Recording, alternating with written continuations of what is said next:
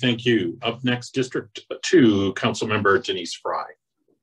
Yeah, while we're getting my slides up, thank you, Vice President Chamberlain. I know you got people over here in District 2, so thanks for that mention.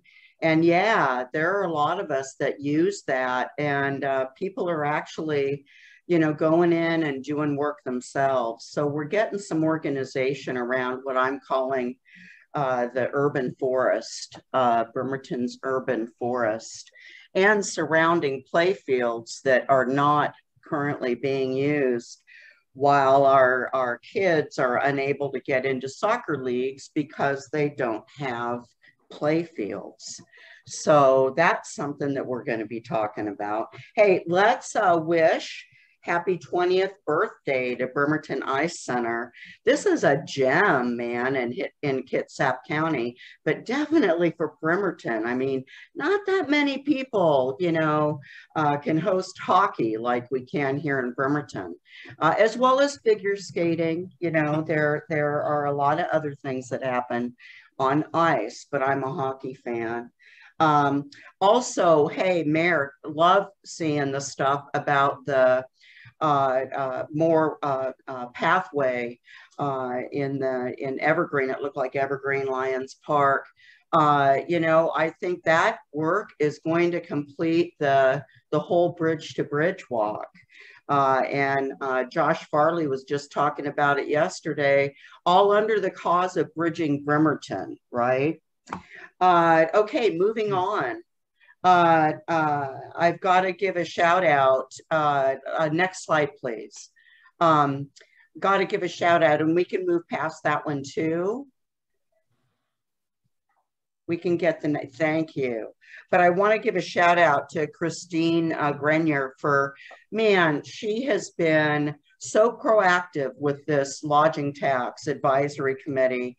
We had a pre-application meeting, went so well, got some great input on that. And she's also making recommendations to improve the web interface and management. So just kudos to staff on that.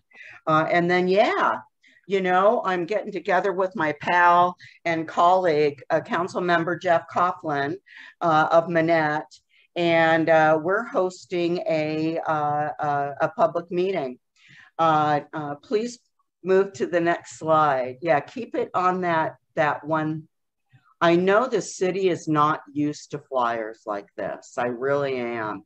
But this is the one that we're using, at least until we get Zoom info, and Zoom info will be on the Facebook page, won't be on a printed flyer unless it's digitized. So anyway, September 15th, be there or be square.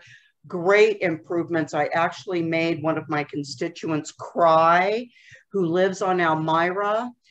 She has kids. I drive by her house every day. There's no sidewalk. There's just a big water gully. And man, she's getting a sidewalk because of the Safe Routes to School project. So kudos, Public Works. And everybody that's worked on that project. We're going to be talking about it. Also, a little bit of my vision for that urban forest. And then, hey, if Council Member Coughlin has anything else to say about this meeting, I really would encourage him to do so. So that winds it up for me. Thanks, President Goodnow. Great segue. Up next, District 3, Council Member Jeff Coughlin.